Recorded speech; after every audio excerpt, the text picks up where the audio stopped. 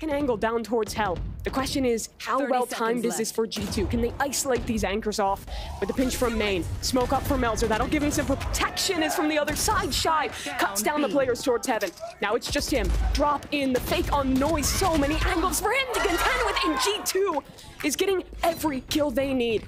Trent has to go pick up the spike. Only 10 seconds left here, 2-on-2. KRÜ has to go fast. They know there's a Viper's Pit. They want to deny it. Flash forward. It's great onto neT. Tragedy that he doesn't find a kill off of that. What? A chance. neT.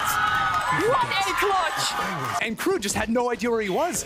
He got full flashed, was spamming into the wall for about 5.5 seconds.